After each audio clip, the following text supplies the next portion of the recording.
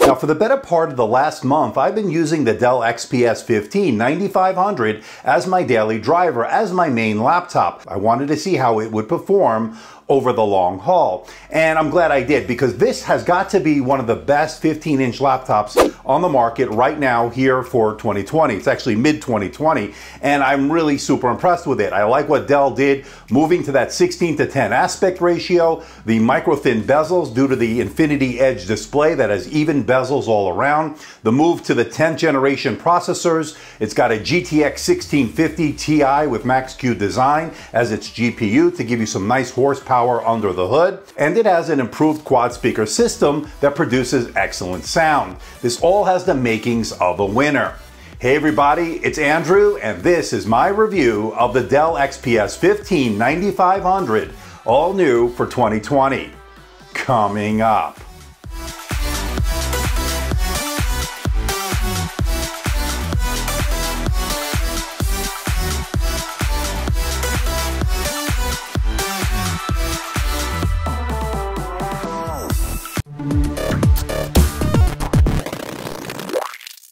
Want to see more videos like this? Why not hit that subscribe button and make sure you hit that notification bell? This way you'll be alerted every time I post a new video. Make sure you follow me on social media, especially Twitter and Instagram. I post a lot of updates on those platforms. And of course, in the interest of transparency and full disclosure, I'm not being paid by Dell. I'm not being sponsored by Dell. All the opinions you're about to hear are my own, and no one is seeing this video before it's released. This review unit is on loan from Dell and will be returned once this review is done. The new Dell XPS 15 starts at $1,273.99. That price is actually on sale. It's down from the $1,299 asking price when it initially debuted about a month ago. And I would keep my eye on the website, as Dell constantly is running sales, so you can get a pretty good deal on what I consider one of the best all-around laptops you can get right now. Now, what we're looking at here is an all-metal premium build, of course. It's at 4.5 pounds for the touch model. It's a little bit less, of course, with the non-touch model. I would go with the touch model with that 4K or UHD Plus display. And as you can see here, it definitely is a pretty svelte and pretty light considering what you're getting under the hood. It packs a lot of power for a 15-inch laptop. And to give you a size comparison, here it is next to the Dell XPS 13 9300. That, of course, has a 13.4-inch display. This has a 15.6-inch display. And here it is next to the Apple MacBook Pro 16. To give you a good size comparison, this will show you the difference between the two. Alright, now as far as the display is concerned, it is excellent. What we're looking at here is a 15.6-inch Infinity Edge display. It's a multi-touch display that has a resolution of 3840 by 2400. That is a UHD Plus resolution. It also means it has a 16:10 aspect ratio, which is great for getting work done, for productivity, and for consuming media, watching Netflix, YouTube, and the like. And it covers the color gamut really well. 98% sRGB, 88% Adobe RGB, 76% of the P3 wide color gamut, and 77% NTSC, making this a great choice for those creative professionals that do Lightroom, Photoshop, and of course, video editing. And it's an extremely bright display, coming in at 548 nits, making this an excellent choice for both indoor and outdoor use. It is simply stunning on just how bright this display gets. I absolutely love that. Now, this is a 4-sided Infinity Edge display with equal bezels all around, and it really is super slim as far as the bezels are concerned, giving off a sleek and modern look. I absolutely love it. Now, if you saw my unboxing video, you know that my webcam was defective and I had to return it back to Dell. So my review unit, fortunately, does not have the same problems. It doesn't have those spots as we saw in that unboxing video. So this is the front-facing camera on the review unit that Dell provided me, and this one is obviously not defective. This is good for Skype, good for Zoom, any kind of video conferencing that you might need. Of course, working from home is in the forefront right now while we're in this pandemic. It's okay. I would say it's not the best camera I've ever seen, certainly not the worst, but at least I don't have those spots on it this time, so that's good. But I'm curious to know what you think. Let me know in the comments section below. And in addition to having a Windows Hello camera, you also have a fingerprint scanner. The power button doubles as that fingerprint scanner, registering my finger pretty much each and every time I used it, working really well. Now, I covered the ports in my unboxing video, but for those that didn't see it, on the left side, you get a Kensington lock port, two Thunderbolt 3 ports that support data, charge, and display out. Now, moving over to the right side, you get a USB-C port, a full-size SD card reader, and a 3.5mm audio jack. Missing are USB-A and an HDMI port. Luckily, they do give you a hub in the box to give you those ports. Kind of wish it was on the device, but that's not what we get this time around. Okay, the review unit Dell sent me has the Intel Core i7-10875H and 8-core processor with the NVIDIA GeForce GTX 1650 Ti. It's a mobile GPU, it's a discrete GPU, and it's actually performed pretty well. And the numbers are very good, as you see here. Now, the Premiere Pro video render test that I did, it did 8 minutes and 42 minutes, beating out the Razer Blade from 2019. That had 6 cores with the RTX 2070, but not quite as fast as the Dell XPS 15 7390 with the Core i9 from last year. Now, of course, there will be a Core i9 version of this year's model, so stay tuned for that. It's not quite out just yet. Now, of course, this is not a dedicated gaming laptop, but it can play games, and I found the sweet spot to be the medium settings, 1080p, Fortnite, GTA 5, Apex Legends, Far Cry New Dawn, Shadow of the Tomb Raider, Witcher 3, and more, all had playable frame rates. Now, when it comes to the thermals, I thought it was good. It got up to 99 degrees Celsius before it started to thermal throttle. Remember, this is a thin and light 15-inch laptop. It is in a pretty compact design. So, of course, thermals are going to be an issue.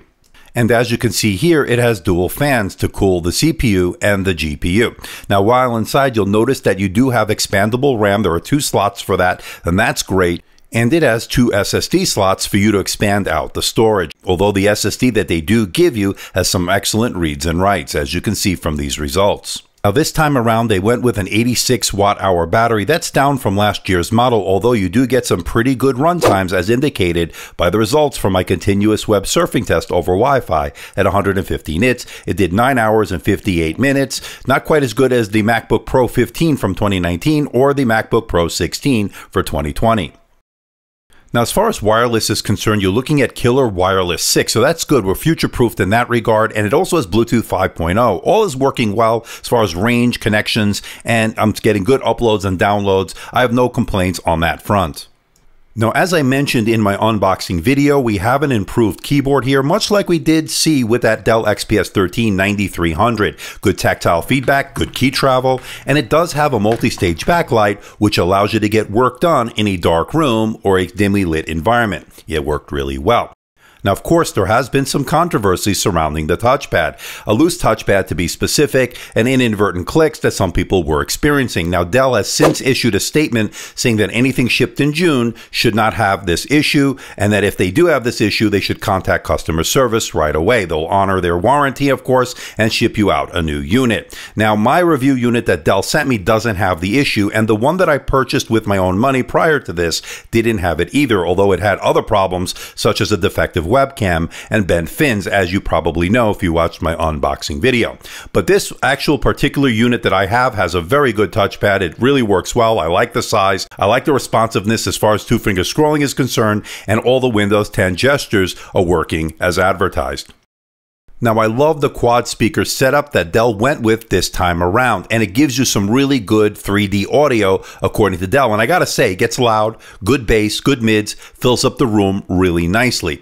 And here's a sound comparison with the Apple MacBook Pro 16, what I think is the best in class. Hey everybody, it's Andrew, and this is my unboxing and first look at the Dell XPS 15 9500, all new for 2020. Coming up.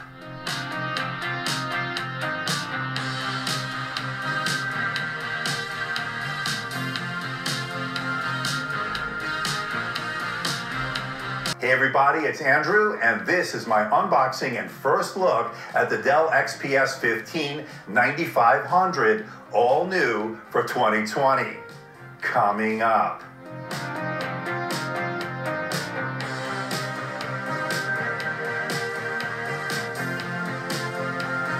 So to wrap it all up, can I recommend the Dell XPS 15 9500 here for 2020? And the answer is an absolute yes.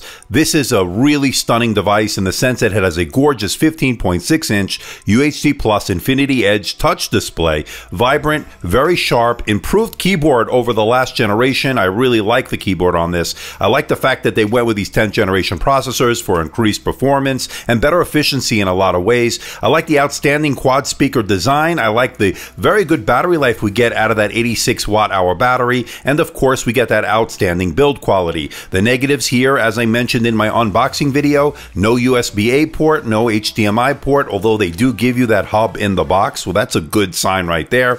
But it is a major fingerprint magnet when it comes to that carbon fiber deck on the inside, and of course this can get expensive, although I've noticed that there are some sales that Dell runs that make this really competitive against, especially against the Apple MacBook Pro. I'm going to give this a score of 93%, making the Dell XPS 15 9500 my editor's choice for the 15-inch laptop category. Yeah, it's that good.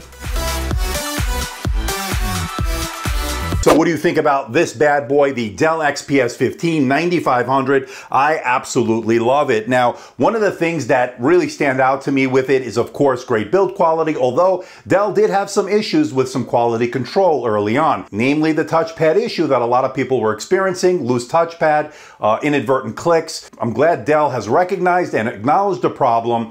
Hopefully everything from June on will be fine, but of course, if you're experiencing any problems, contact customer service. I'm sure Dell will take care of you. It's got a good warranty as well. Now, as far as performance is concerned, everything working well. I have the Core i7 with its 8 cores working really well. Great for video editing, 4K video editing. You could also do gaming on this. Of course, I found that the medium settings with the 1080p really was the sweet spot, so you can get very playable frame rates.